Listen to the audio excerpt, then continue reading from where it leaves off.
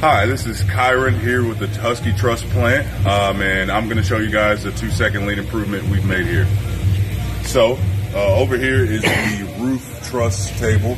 This is where you build all the roof trusses, and usually there is three people here manning the station, 2 on the bottom, 1 on top. And so what we're here focusing on is the improvement with the 2 people on the bottom. Now, the second builder on the left on this table right here usually uses, or the main tool that they use is a staple gun. So with the staple gun, when you're finished, this builder over here has nowhere to put it. They have to usually walk all the way to put it here, or they leave it on the table and it potentially get rolled over this big roller that we have here. That obviously is an issue. So what we did to minimize the waste of movement is we built this stand right here. This stand is portable.